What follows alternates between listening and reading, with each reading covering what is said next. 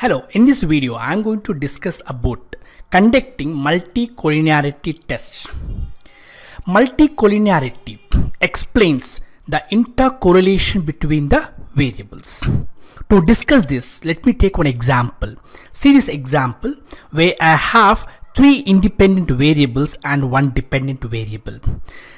Perceived quality, customer satisfaction, customer expectation are impacting customer loyalty.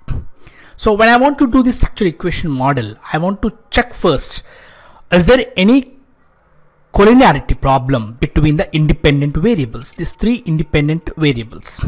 For this, let me see what is the correlation between these variables. So I have taken a CFA model. In this CFA model, I have drawn the correlation between the independent variables. Let me run this, check the values.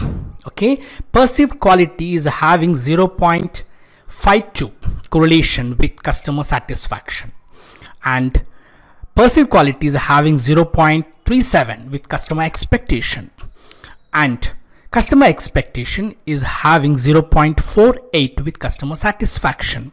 And if I see the estimations, is it significant? Not. You can see here these all are significant.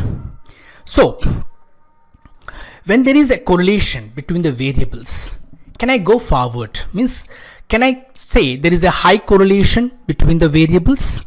Is there any multi-collinearity problem between the independent variables? To discuss this, we need to do this with SPSS. As a provision is not there in SPSS AMOS, I'm going to SPSS and do this collinearity test in SPSS.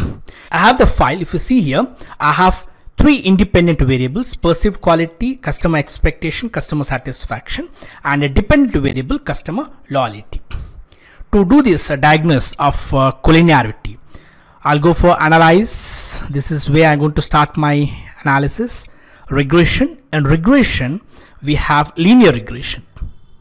In linear regression, let me take customer loyalty as dependent variable and this as independent variables: perceived quality, customer expectation, customer satisfaction. Now the small setting we need to do for collinearity is click statistics. In statistics, click this button, check button called collinearity diagnostics.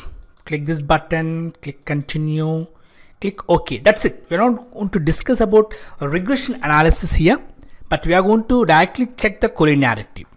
In this, see these coefficients. Here, collinearity statistics. We have three independent variables.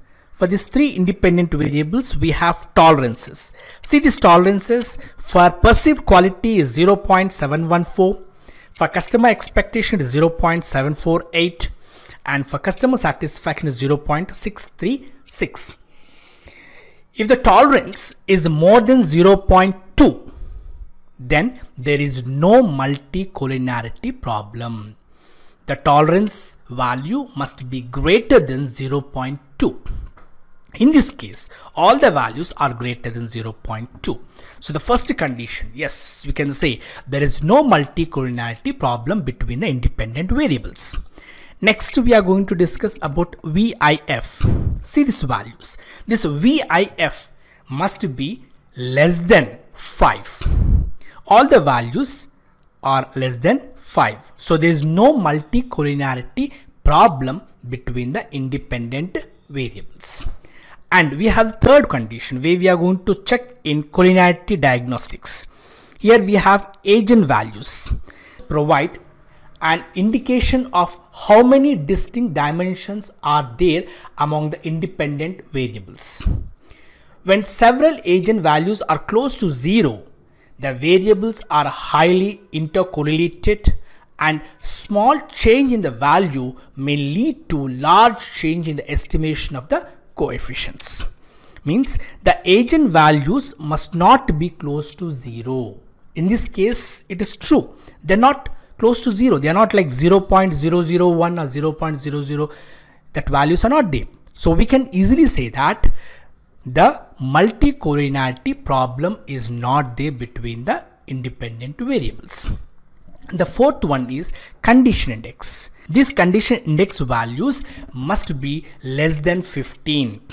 if these values are less than 15, it means there is no multicollinearity problem between the independent variables.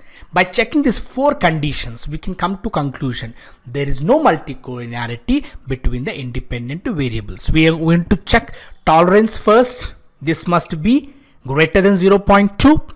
Next, VIF, this must be less than 5. Third, this eigenvalues must not be close to 0. And the fourth one, condition index, they must be less than 15. If they are more than 15 and more than 15, it means there is a collinearity problem between the independent variables. So when you're doing structure equation model, check the reliability test, that is composite reliability you check. Next you check about the validity, convergent and discriminant validity, and the third thing is you also check this multicollinearity problem. There must not be a multicollinearity problem. Then your data is correct and the structure equation model which you are doing is also valid. I wish this video is useful for you in data analysis. Thank you for watching the video.